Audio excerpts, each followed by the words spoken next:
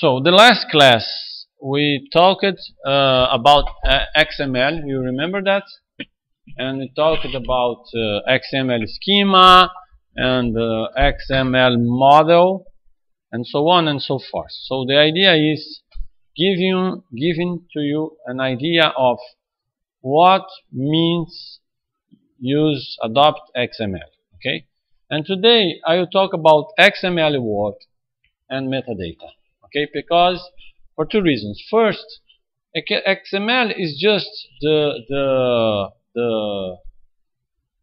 let's say the infrastructure. Okay, and over XML was built a huge universe of standards and things, and also people talk about XML as something to produce metadata. Okay. And we must discuss that, because after this class we will go a bit towards the semantics and talk what is exactly semantic interoperability, and so on and so forth. So we need to understand what people are trying to do here and which are the limits. Okay, so XML in fact has two roles. Okay, XML can be seen as a meta-language and a language. It's a kind of mixture. It's a kind of dual role. Okay, and this is in some sense, this brings us some interesting challenges when we want to analyze how people adopt XML. Okay, so so I think if we have the air conditioning, it's better to close the door, right? Thank you very much. Okay, so let's try to remember what I told you about XML. Okay, so XML is something that we use to design or to define new language. For example, MathML is an XML language, SVG, and several others. Even the HTML was redesigned as XHTML. Okay? So let's get one example. I'll get one example, and I'll go deep in this example to understand, if I want to produce a language, how XML works on it.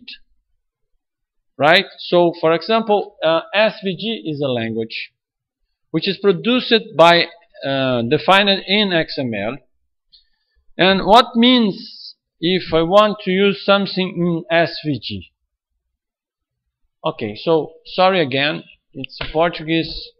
I'm not having time to translate everything to the English, so but okay. So SVG is an XML format, and I know who knows SVG here. Who knows SVG? Nobody knows SVG? No? Oh God. Okay. So what's SVG? SVG is a language. For example, probably you know CorelDRAW, or I don't know, something much more new. I usually like to use the draw in OpenOffice. Okay, I don't know if you use some kind of tool to produce drawings. Okay, but when you want to store drawings, you store in a format we call vectorial format. Vectorial format is, you don't store a matrix of pixels. It's not a matrix of pixels. Okay, what we store is the objects that compose the drawing. Okay, so if you want to produce, for example, a diagram, it will store the squares and the lines and so on and so forth. Okay. When I use the for example, I have a problem. I have a picture, or and I need to put marks in the picture to know what is. You want to annotate it. Yes. I can use this technology to write out To store. information. Of course. Yes. It's a perfect technology. You can use it. Because, for example, in SVG, you can define any polygon or even any kind of path with rounds and so on in a vectorial way. And you can put it on top of a bitmap image, a matrix, okay? So you can even put an overlay on top of it, and you can define the shapes you want. And you can even connect with annotations, because this is XML, and you can do that in a XML word. Okay, so it's a perfect technology to do that. Okay, so I don't know, probably some of you used some vectorial formats. I will give you some examples. You may recognize. Let me get a pen here. So, for example, WMF. We have APS.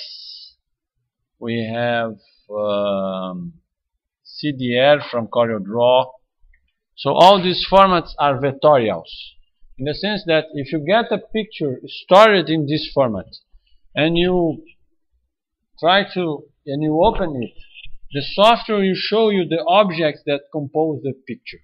Okay, so SVG is one of such standards. Okay, and but the idea is this will be the web language to produce vectorial images. Okay. Okay. So then, what they did? They used the language, the meta language, in the sense that they used XML, right, to produce an schema. Okay, telling, for example, if you use the element rect, it means a rectangle. Okay, and then you have attributes to define the style, the coordinates, the width, the height, and so on and so forth. And you can also define a circle with a style, blah blah blah. So you can start doing this kind of drawings. Okay, so this is an SVG file describing this tree. It's in the tree. It's a beautiful tree. Okay, so this is an XML file, an SVG file describing this tree. Okay, and what happens? You have a schema, and the schema tells that what you can use and what you cannot use. Okay, but my question is, where is the semantics of this schema? So how can I know what rectangle or what circle means?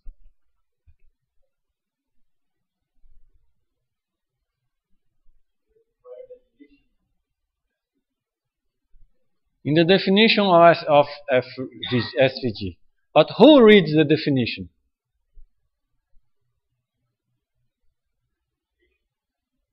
Humans. Because you mean in the definition or in the schema? In the schema? Do you think that in the schema you can have semantics or just syntax?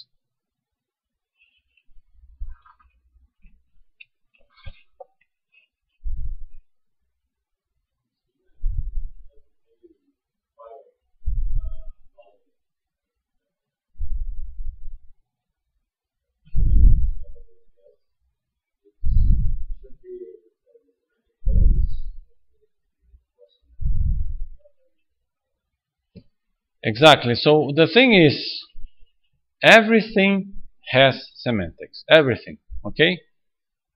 You cannot tell never that something has no semantics. What is something that has no semantics? Okay? Everything has semantics. The problem is, can your machine automatically interpret the semantics? Okay? Okay. But what is automatically interpret the semantics? The challenge is the following. Consider that today, I sit on my desk and I designed a new language or a new standard to describe images, vectorial images, okay? A competitor for SVG, right? Okay?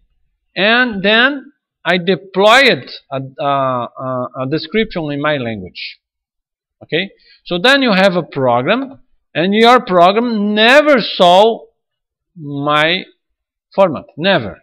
It opens the file and it wants to draw it, okay? Like it draws an SVG file, okay? And then it opens it and it finds an element like X, okay? How my application will know, your application will know the meaning of X? Meaning here, of course, depends on the context, right? For some application, meaning can be what I will do with that, right? So, for example, if I'm considering an application to plot things on the screen, the meaning of a circle, it must know that it draws a circle, right? But how an application will know the meaning of the thing if it never saw this format before?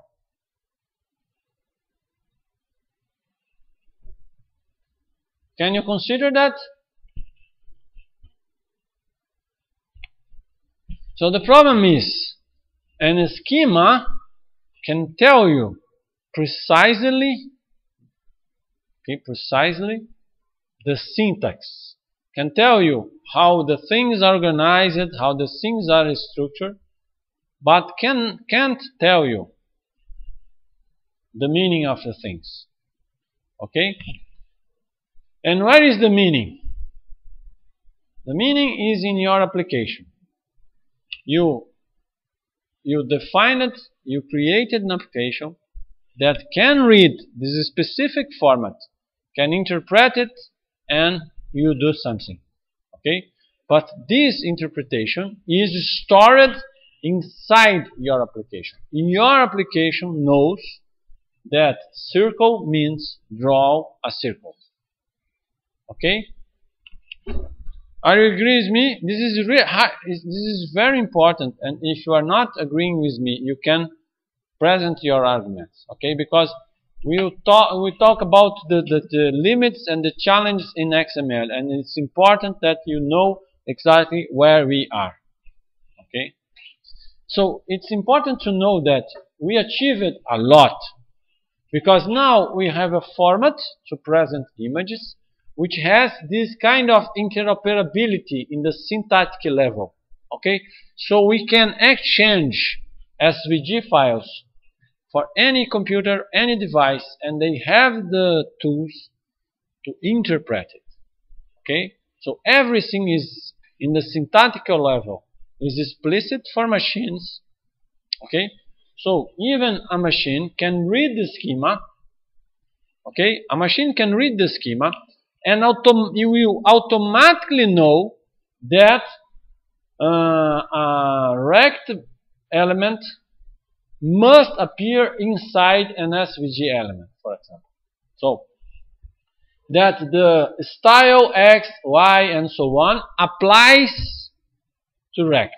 So rect can have these and these and these attributes. So this is the role of the schema. Establish the syntactical thing, so the application will know how to handle this file. Okay? So for your question, for that, you asked how the machine that never saw this schema know the command. Yeah. Right. Yes, you can. Okay, so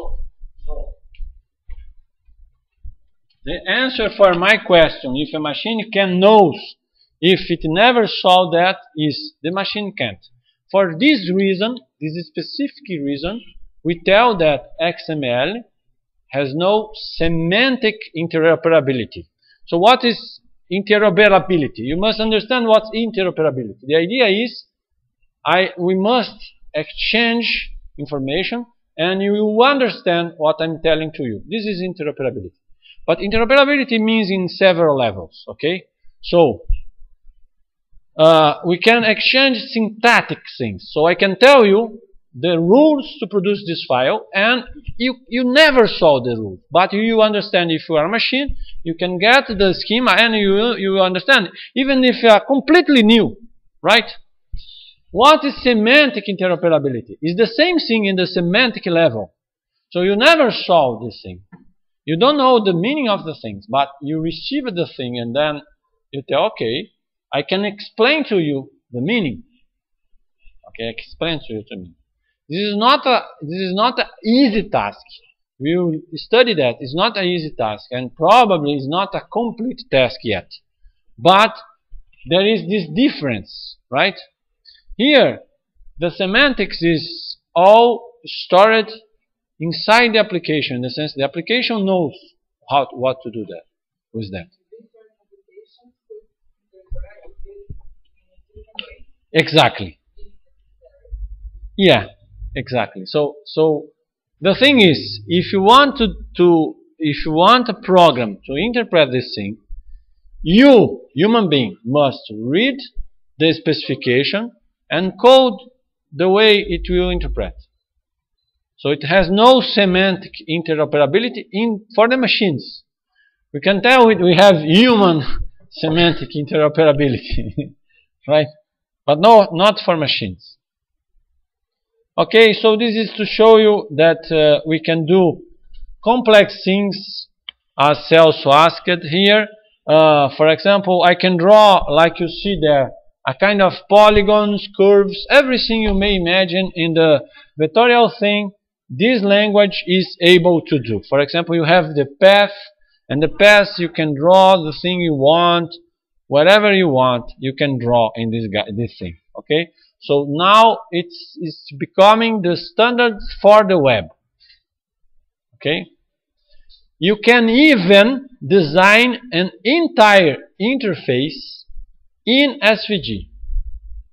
Okay, if you want to see an example, I will show you after. I will show you a good example, which is I produce an application, okay, which is there is no HTML. There is no HTML. It's 100% SVG. Why? Because this language is so powerful that you can draw the entire interface. You can imagine the interface like a drawing, right? Which is even more, in some cases, if your interface is not exactly a document, is the interface of an application, for example, it's much better to use SVG, because SVG has the freedom to draw things wherever you want. And when you want to follow the same thing in HTML, is a crazy thing, okay? Because HTML, or Facebook and Gmail and so on. Okay. So let me put here. Now everybody on the web will see my mails. Good. Let me see. How can I find this thing? Is the chicken? I want to show you the application, but I must remember where is it. It's a competition. It's a competition. I participated. Global Game Jam. Global Game Jam. Okay. Okay. And here, if you want, you can see here.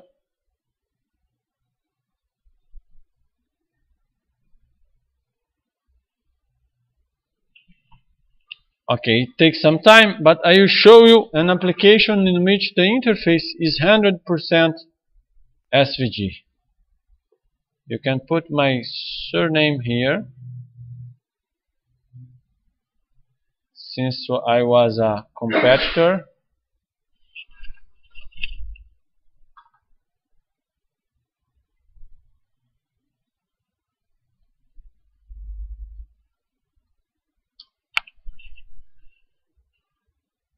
Okay, I'm here, and then you will find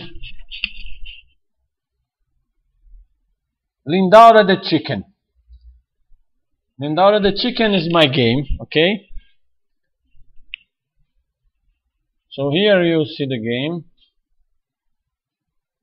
Lindaura the chicken, and the thing in this game, Lindaura the chicken. Yeah, you see, it's good, right? Okay. You can even play it here, and if you see there, you see I'm calling an SVG file. There is no HTML. The browser reads SVG straight. It reads SVG. Okay.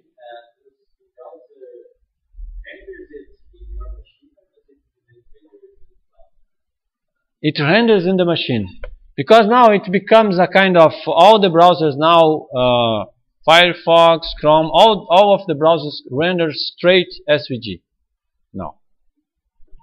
Okay, so I don't know if I can put it, okay, inside the screen.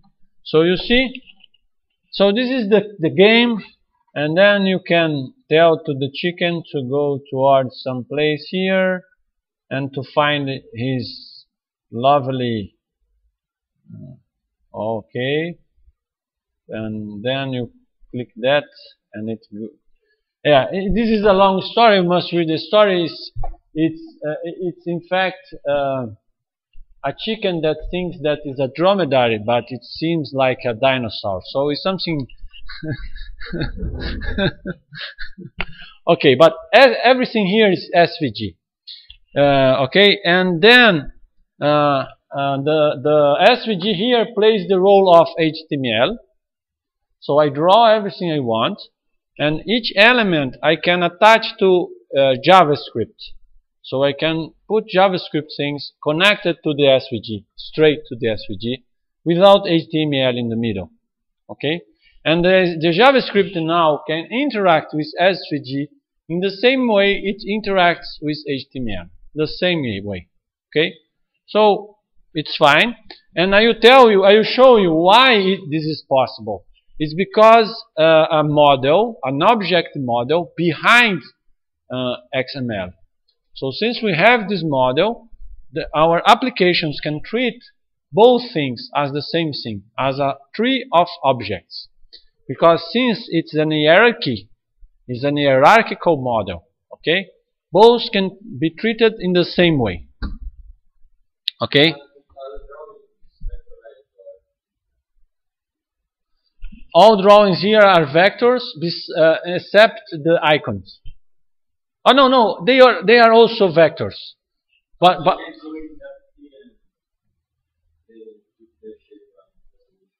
yeah. If for example you can see, if I give you instructions to amplify, you see, you can go the resolution you want. You to maintain the contour. Doesn't matter because it's a vectorial image. But SVG also accepts bitmaps inside it. You can mix both if you want. So I could put a bitmap there for the sprites, for example. But I decided to put everything as a vector. Okay.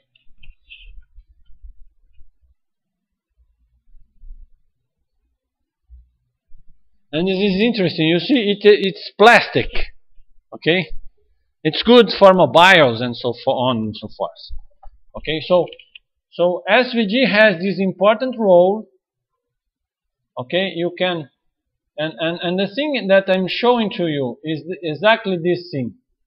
Okay, for example, I have, if you want, I have a course that is available on the web when I teach how to interact the SVG and the JavaScript. Okay, so you can okay. So the idea is SVG, you break the box in the sense that HTML is too straight. Okay, so SVG you have the freedom, and you can mix with HTML if you wish. You can mix both. Okay, and in how we do that, by using namespaces. So by using namespaces, we can put SVG inside HTML. Okay, but and it interacts with JavaScript. But what you must know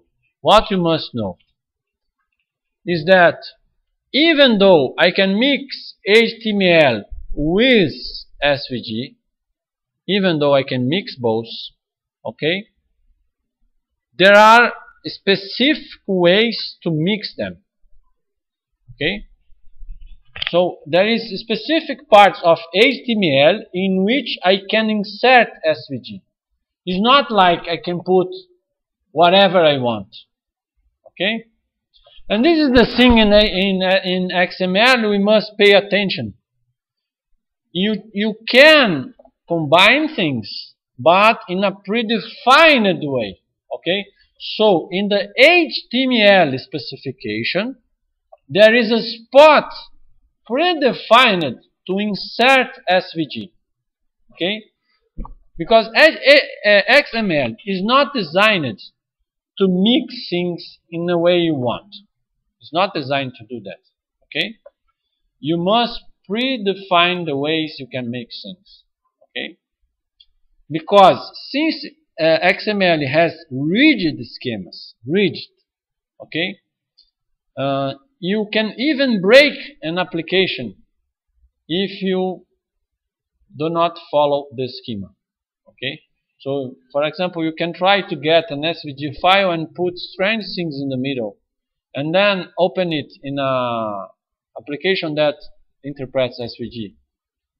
And if you do in the right way, the application will just stop of working. It will break in the middle, or you do something. Why? Because you must be rigid when you have an XML schema. So this is some, you can interact SVG with CSS. Okay, so you can interact SVG with CSS in the same way you can interact HTML with CSS. Okay, and I did that in my application, and this is really beautiful. If you like interfaces, it's really beautiful. Okay, you can do animations in SVG. Okay, you can animate things. In the past, they are preparing SVG to be the successor of Flash. Okay, I saw a presentation 10 years ago, people showing SVG doing the same things of Flash. I don't know why they didn't follow this path, but animations in SVG is an old thing. Okay, so this is animation techniques. If you are interested in that, I have a course on the web when you can learn how to do these things. Okay. Okay, so here is some examples how to do animations and so on and so forth. The thing that you must see is everything is XML. Everything is defined in an XML schema. Okay. You have tools like Inkscape. Inkscape is a tool in which you can draw things and you can export and you can save them in SVG. Okay, but several tools today export to SVG or import from SVG. For example, OpenOffice has this drawing tool that exports and imports SVG. Okay, so you can use that also. I don't know if the Microsoft tools already support SVG. I don't know. but it's possible. PowerPoint and so on. But now I want to show you the other face of XML. Okay? The other face. Because if you pay attention here, when I present to you SVG, people usually, they don't talk about metadata. Okay? They are talking about a language to describe images, right? To define how images are drawn. Okay? So XML has this operational role of language to do things, right? MathML to express things in mathematics. For example, I want a language for multimedia. So we have Smile. Smile is a language to put things in multimedia. Okay? So this is one role of XML. But there is another role that people use a lot, which is XML for metadata. Okay? So what is metadata? Metadata is data about data. Okay? So in this case, we are considering we have data, okay? We have something, and we want to use XML to describe this data, to describe something. So it's a different role here. Sometimes it's not easy to devise. Sometimes they are mixed together, okay? But it's just to understand the roles, okay? So if you have a schema, it is a standard for documentation. And when you have metadata, you can to search something, okay? The evaluation of something can be more effective. Okay. So to understand how XML is used to describe things, let's take a look in models to describe. Okay, so we want to describe something. Let's start describing something. So let's start to describing this plesiosaurus. I think everybody knows what is a plesiosaurus, right? It's a common. No, no, not no. The Loch Ness.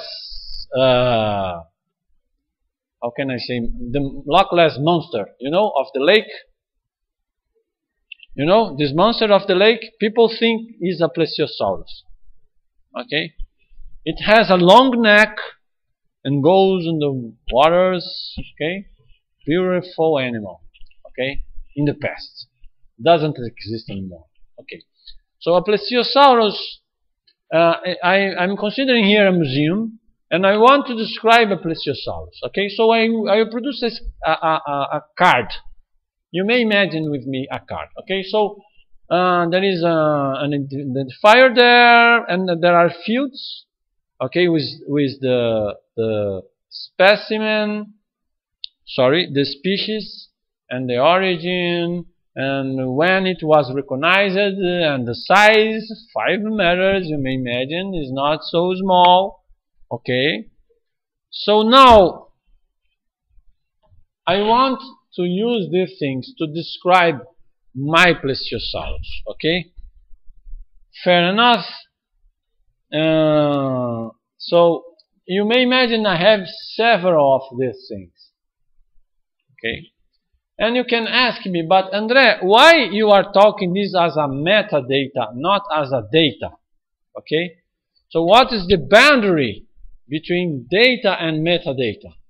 This is really difficult to define precisely the boundaries. Okay, usually metadata, if you have some data and you want to use other data to describe the data you have. So for example, you may imagine you have a collection of pictures of animals or other things, and you want to produce these cards to describe the things, to attach metadata to them. So you may imagine your files like a bunch of cards. So this is just an hypothetical image, okay?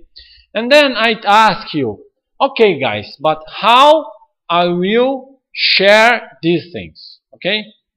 I'm trying to follow the web path, okay? So the first thing is, okay, I want to share this thing. How you want to share? So before the web, people thought, okay, I have a table. A table is a beautiful thing, right? Like a spreadsheet or something. You just put the columns there, and then you put the data inside it, and that's it. Okay?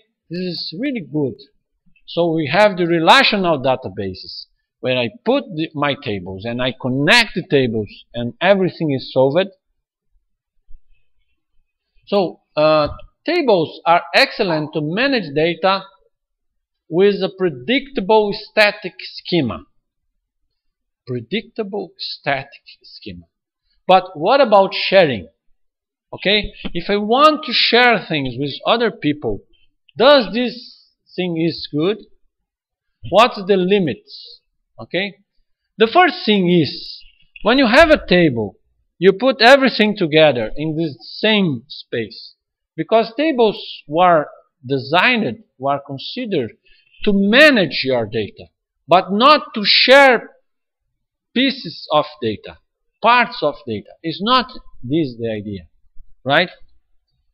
So, and if I want to share, if I want to send to someone something, okay, then people consider the powerful approach of a document, the powerful idea of a document. Okay, a document is something self-contained, right? I put everything in a document and I send to you a document, okay? And then you receive the document and you have everything you need. You read this document and you have your data, right?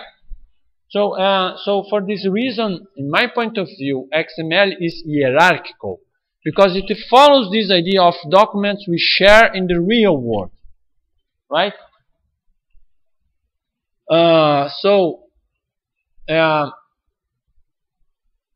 The idea of document as something to share is so powerful that if you get some standards for web services, I think you know what's a web service, right?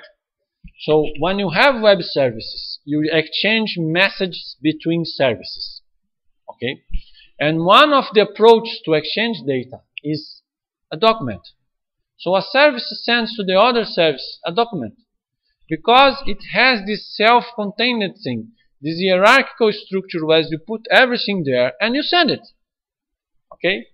So you may imagine our plesiosaurus as a document, and you put the structures and the code of the fields there and the data there. You see?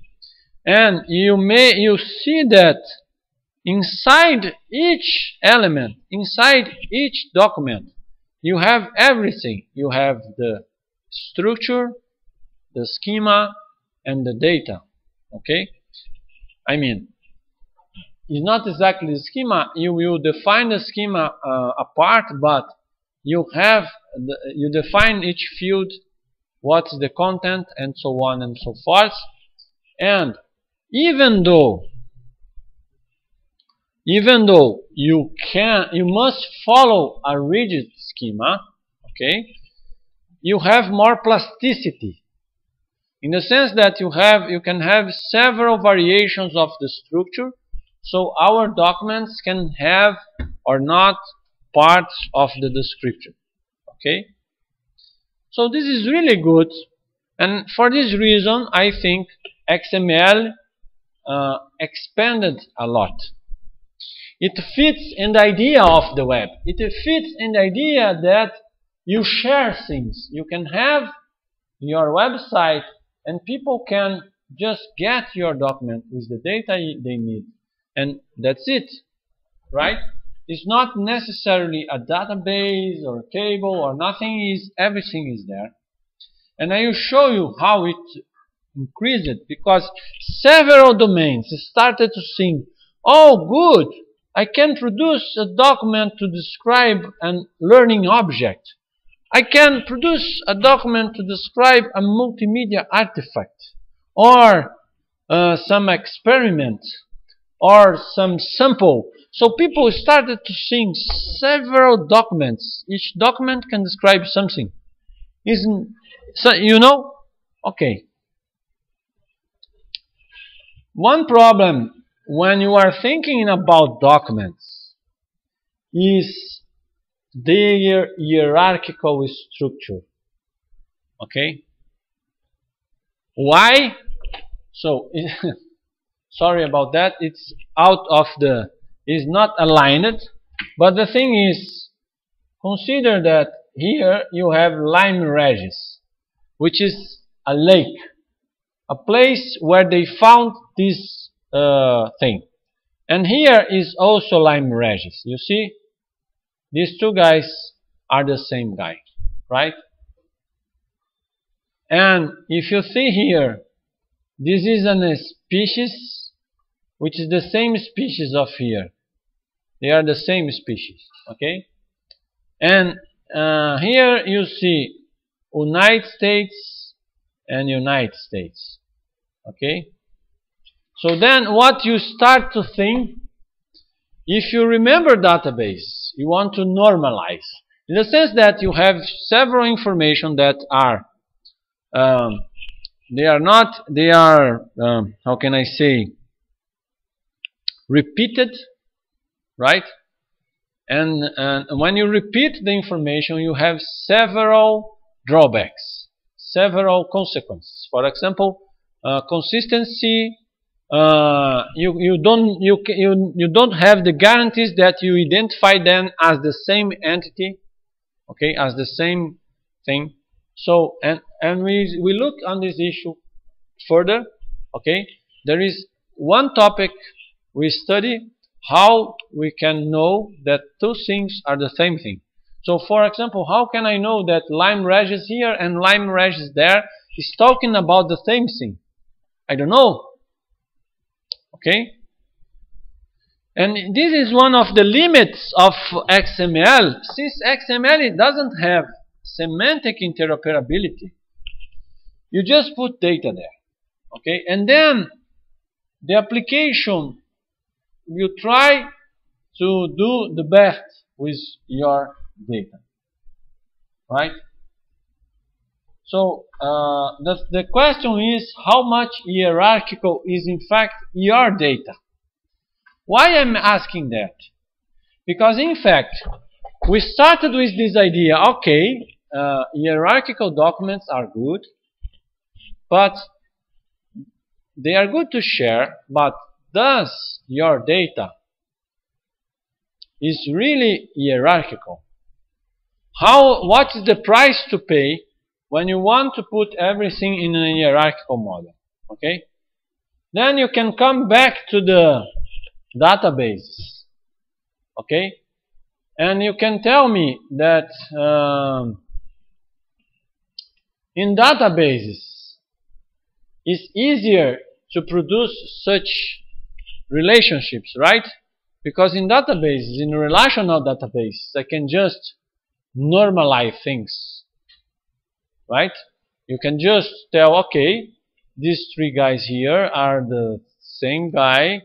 These two guys, I can tell that the second guy there is renamed of the first one, or near, and so on. So, but then you start to think the following. Okay, you designed your schema, okay, for the table.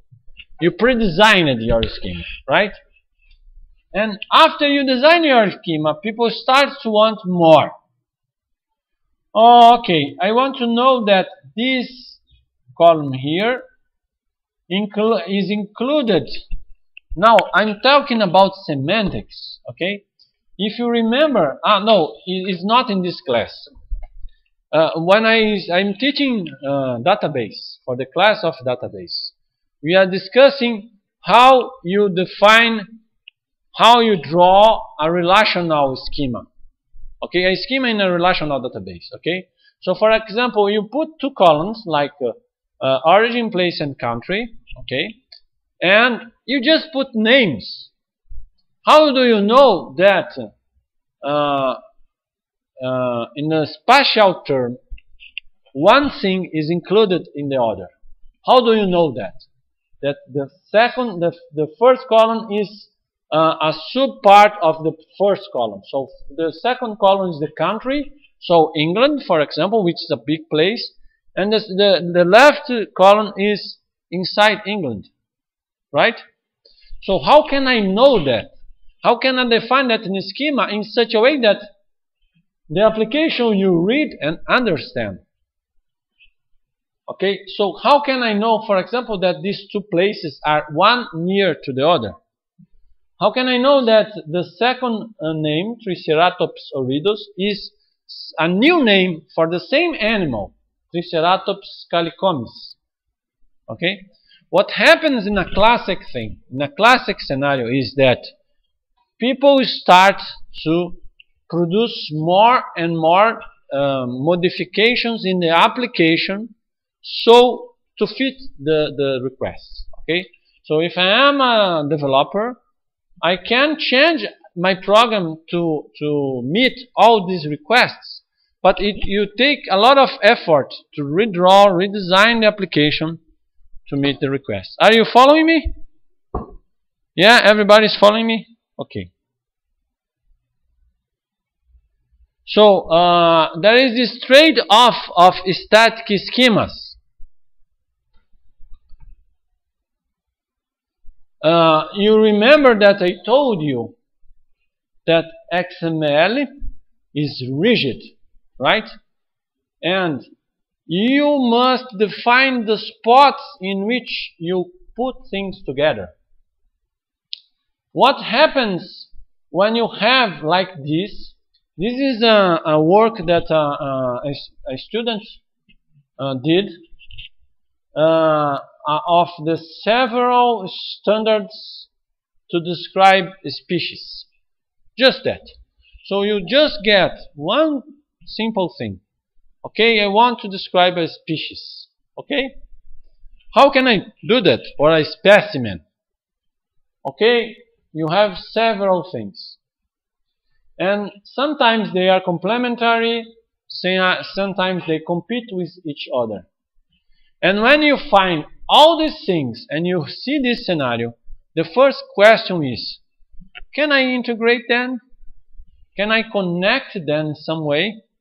Then you start to see that the rigidity of XML schema is not designed to mix. Okay? It's not designed to mix. So it's designed to follow that schema, and when it's possible, you can predefine some spots to put things together. Like I told you, XML, SVG, and HTML. Right? Did you understand that? Okay. So I'm showing you at the same time the XML word and the limits of the XML word, right? So, and why I'm telling that for you? Because in the beginning of XML, it was an explosion of standards. And people are really happy. Okay, now we can put metadata, everything in XML. Until now, people are in this level, doing a lot in XML. So, for example, you have Dublin Core for digital libraries and math. You have several standards there, MPEG 7, MPEG 21. All these standards is, for example, this MPEG standards is to describe multimedia artifacts. The MPEG 7 is to describe streams like videos and sounds, and you can annotate parts of the streams.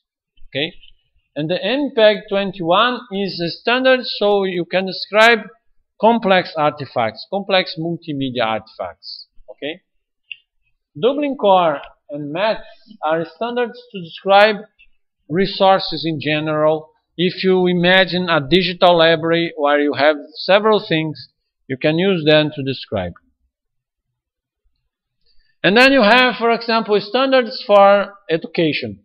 So you have the learning object metadata, which is a standard to describe what they call learning objects, which is You may imagine digital objects to learn something. Okay? And you have the learning design, which is a standard to describe how your learning thing will follow some kind of design or some kind of sequence of things and so on. You have a standard like XML to describe the geography of something. You have SensorML to describe to define data of sensors. You have things in health like MeSH or DEX, which is for define, for example, symptoms, diseases, parts of the body, and the relations of the things. But all these things are in XML. You have biology standards like SDD to describe phenotypes, Darwin Core to describe species, and all other standards to describe taxonomies, species, and related things. Right? The problem is, okay, when you go to the web, all these guys are XML. Some of them will use the next level, like Dublin Core, you use the next level, which is Semantic Web. I will not talk about that now. But all these standards follow XML, you see? So XML is something that is spreading on all these standards. It's like, if you are talking about metadata, let's use XML. It's a kind of Graal or something like Holy Graal, something that silver bullet solves everything. So it's like you get your, we already saw that, you get your thing and you just put, this is, I'm showing a platform to describe living beings. Am I showing how you do that by using, for example, SDD. This is expert, a tool to describe things, but it also exports to a standard we call SDD. So what's SDD? SDD is a standard to describe living beings. Okay? And then there is a funny thing here, because, for example, you want to describe a living being, and you want to tell that, for example, you are describing this lizard here, okay? And then you want to tell that this lizard has a specific kind of tongue. You see? Okay, but then when you see that, you see here, you see that there is a reference instead of the word tongue. What's the problem there? The problem is you can describe the tongue of several living beings. Okay? So you have another section in which you define tongue. And you give it a code, 18 or 8, right? C8, for example, is a code for tongue, right? And then you remember that when I present to you XML, I have ID ref. I can reference another ID in another place of the document. So I use ID ref to tell, okay, tongue is something that is in the other part of the document. I link things, right? So in this way, I can try to normalize and link things. And what's the limits of XML? Why I'm telling you that XML is hard to have semantic interoperability, why XML is hard to mix, why XML is hard to interpret.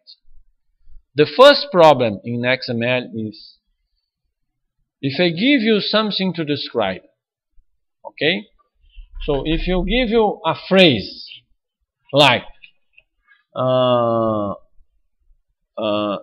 Horace or Mr. Horacio is the author of the page in this address, okay? And I want to describe it in XML, okay? Okay? Can you do me a favor? I think everybody of you now knows how to do things in XML, right? I want you to to write that in XML by using tags and so on and so forth. I want you to put that in XML, not XML schema. You put an example in XML defining this kind of thing. 5 minutes. Go, go, go, go, go.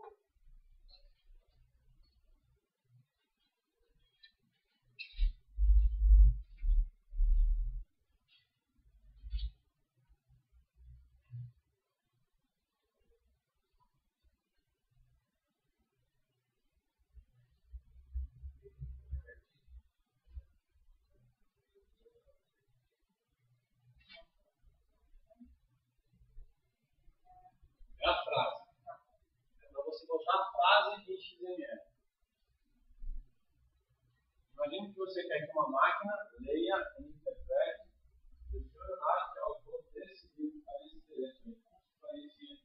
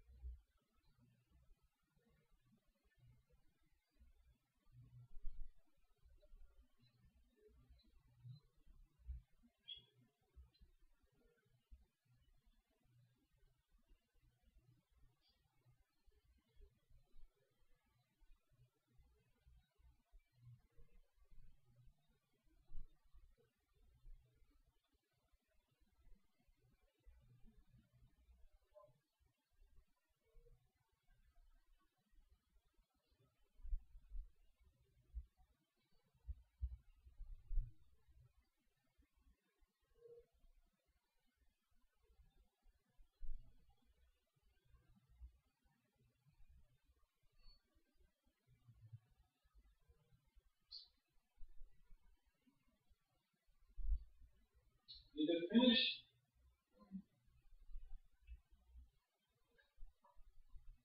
What will happen here? Okay. Let me get your example. Using a tag. So you have a bigger tag and a tag for each part of the phrase. Right? Okay. Let me see your example.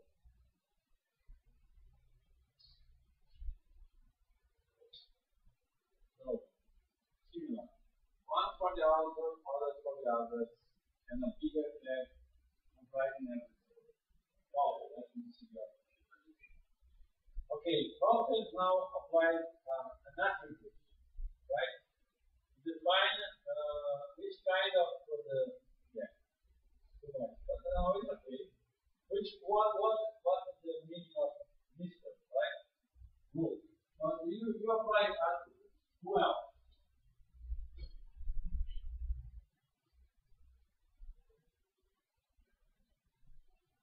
Yeah, another thing. Relation, game, that guy. Você escrever isso em XML. And here, you put the thing in the attributes. So what do you see? You see? Okay. Let me talk in the mic. So what will you learn? What will you learn in this thing? You will learn the following. There are several ways to do the same thing. And this is the first problem in XML. For example, I can do in this way. You see, people here in this class, some of people did in this way. Okay? You have, for example, a root, and you have a tag for each part of the information you wish. Okay? Is this right? Yes, it's right. Can I do in this way? For example, okay, the reference I put in as an attribute, and then there is another thing whose attribute is author, and then the content. Is it right? Yes. Yes, it's right. Okay, but I can also do in this way. So instead of having a standard attribute with the a standard element with the attribute telling which is an author, I can have an author element, right? Okay, it's right also, okay, but I can also do in this way. So I put just one element and everything as attributes.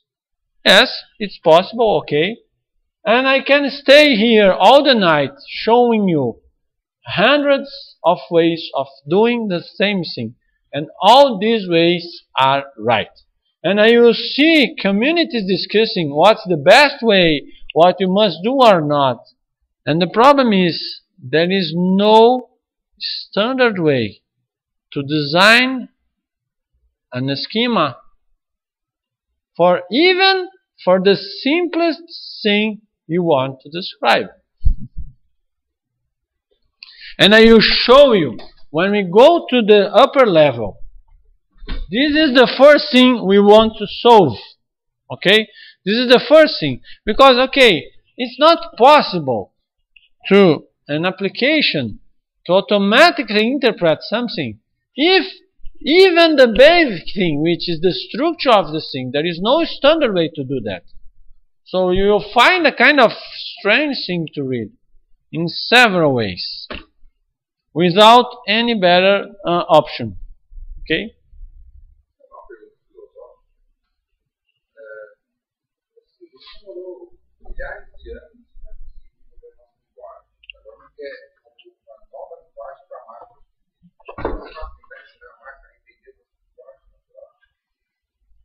There are people that are trying to do that.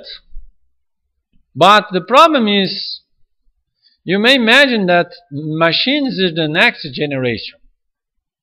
They will kill us. No, it's just kidding. But, I mean, machines, in fact, machines are another kind of way of thinking, let's say. Okay? So, our language is designed, it is produced for us.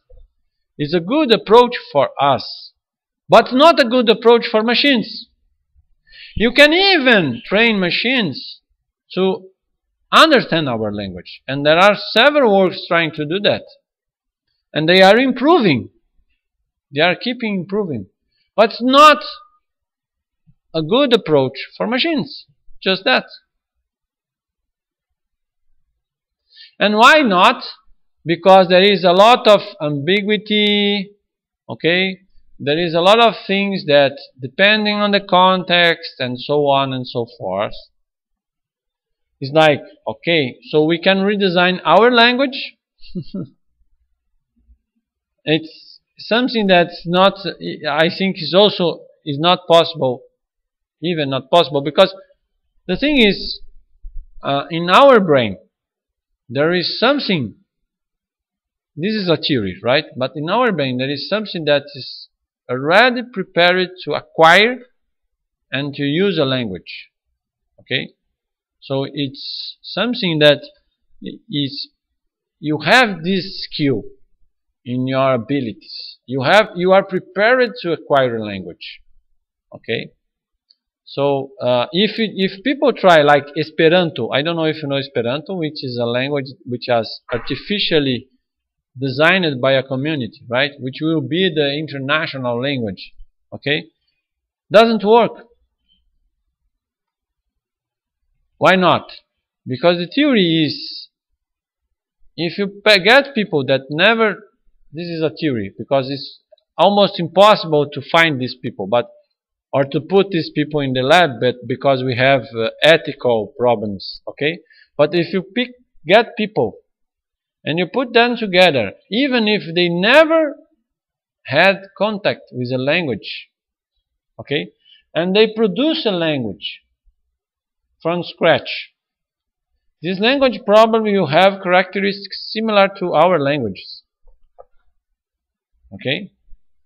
It's attached to the way of how people works in their brain. Okay? And the same thing is for machines. If you are designing a language for machines, you must consider machines, not the human brain. Do you understand the argument?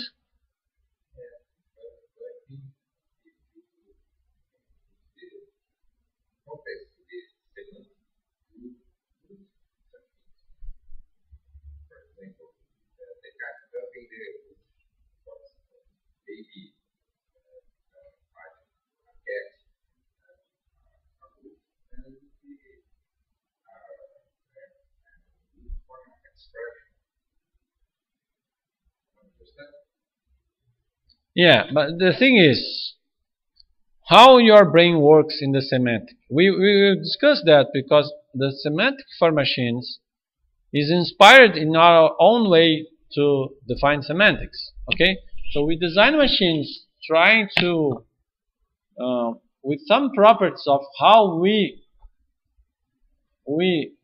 use semantics. Okay, so semantics for us is connections. Connections. The easiest way to tell you what semantics is when your neuron do the connection with some kind of energy. It's connection. So when I tell you cat, okay, and people study that in semiotics. I don't know if you studied EHC here, semiotics and these things, HCI, okay, human-computer interaction. But in the semiotics, when I talk cat, it's like I trigger something that in your brain brings to this thing, which this, okay, we call the sign that tells you, clicks on this part of your brain, where is cat, okay, so I do the connection, and this is semantics for you, okay. So we will try to simulate the same thing in the machines, but in a different approach, right? Because we are talking about machines, not humans. Yeah, I mean, in 100 years, at the end, we can learn that the best way is the human brain. And oh God, we spent a lot of time, and the best way is the human brain. I don't know, but for now, we don't think so, right? So the several standards, I will present you a brief of standards because I need to present them to you so we can discuss some limits. So standards based on XML, like Dublin Core or learning objects, what they do. I will just jump this part, which is details of learning objects, and I want to show you a typical schema.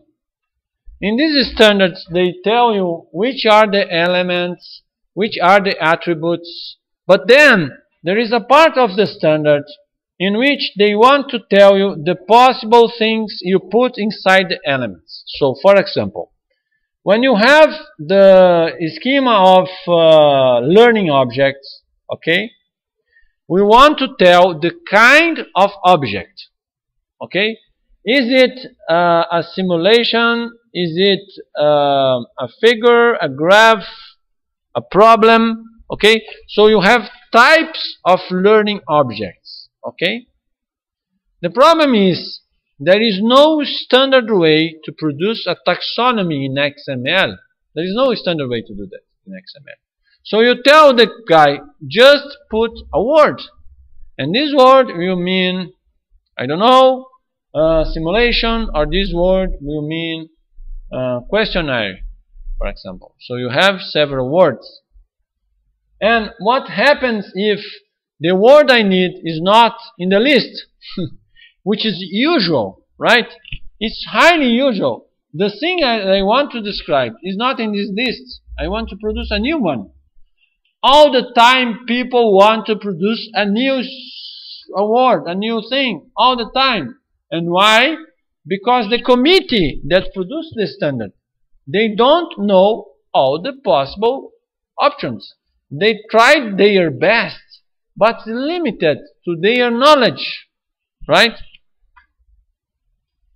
And when you start to expand the things, okay, you start to learn that if you have several people adding new words, okay, so you have several people, as happened in the learning objects, adding new terms. The thing is, how can I interpret the terms? Because there is no standard way to do that. It's just words lost. And people will use different words for the same meaning. Okay? So people will use simulation, other people use simulação in Portuguese, other people use similar words to the same thing. Okay? Okay. So this is how we do in sensors. And when we talk about metadata and semantics, there is an interesting paper you must read. Okay, this paper is here.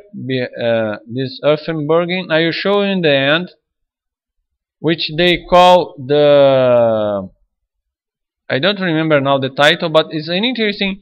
They analyze why people use metadata. Okay, so they tell that applications can do traditional tasks, but if you want semantics, it's because you want to ask to your application to do things that were not designed in advance.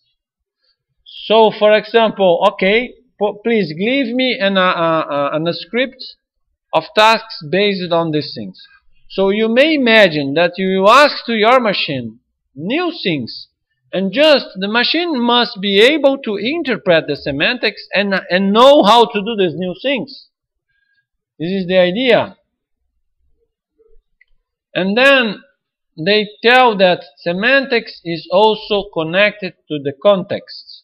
Okay, so in some sense the machine must interpret the context to do what to do. So the first thing, and is the thing that we will talk after, is we must have explicit semantics. And explicit semantics is something important that we don't find in XML. So there is an interesting paper I like a lot in biology. They publish in Nature, showing a simple example. Okay, for example, I want to describe things I want to describe things in genomes. Okay, and there are more than one standard to describe things in the genome. Okay, and the paper argues exactly the thing I showed you. First, there are several structures, several ways to do the same thing, right?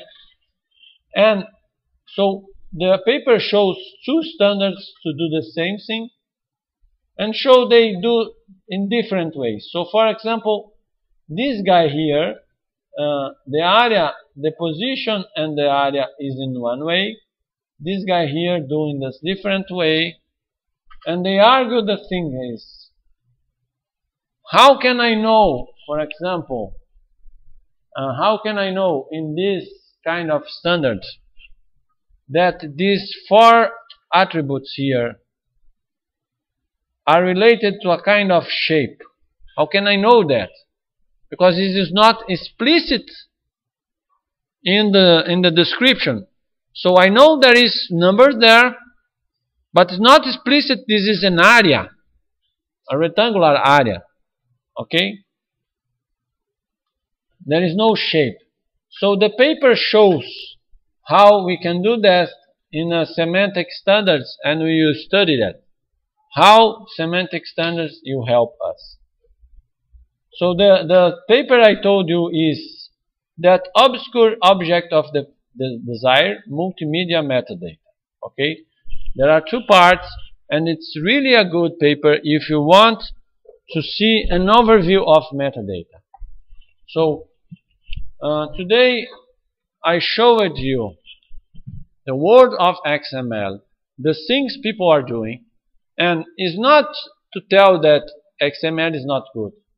In fact, XML is really very good, and people achieved to do several exchanges of data by using syntactic interoperability provided by XML. So XML achieved an excellent stage of interoperability if you are considering the syntax and structure. It's perfect. Okay, applications can exchange devices, mobiles, everything. They can interpret the syntax, they can read the schemas, and it's perfect. Okay, but people want to use it for metadata, and when they tell, okay, this is metadata, we are achieving the limits, the boundaries. People are thinking that, oh God, you see, for example, in the geography context that I know, the standards are becoming so big with so many details, because if you want to put everything in the schema becomes like thousands of pages of specification, right? So if you want to produce an application to read this thing and to do something with this thing, since the semantics is for humans, for us, you must have humans to read all the specification, to understand it, to interpret, and to program machines to do something. So this is becoming a mess, a problem, because we are not achieving to read and to interpret all this bunch of schemas, even because we have several competing schemas to do the same thing, right? To do the same thing. Okay, so we are expending a lot of time redoing work because we need people, we need you to interpret the things, to tell the machines how they will handle these things. And what we want is, okay, just drop it. Let the machines talk themselves. Okay, so one machine will explain the other. Okay, this is the area, this is the thing, and the other machine will, okay, I understand, I can do that.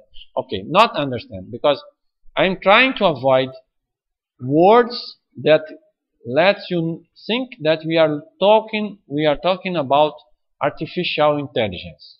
Okay, we are not talking about artificial intelligence here. When I talk about semantics, if I use the words understand, is not the right word. Okay, I don't want the machine understand things, because understand things like an intelligent behavior. Okay, and it's not the thing we are looking here. Okay, we are looking to interpret, which is different in the sense that I must write in a way that some other part can read and do something with this thing, because it can interpret. And when we talk about interpret, we have several levels of interpretation, which is the toppest is no, it's not. I don't know if it's semantics. People argue that there are more layers. Okay, but semantics is the next layer, right? Okay, did you understand? Questions? Good. So let's finish it today, and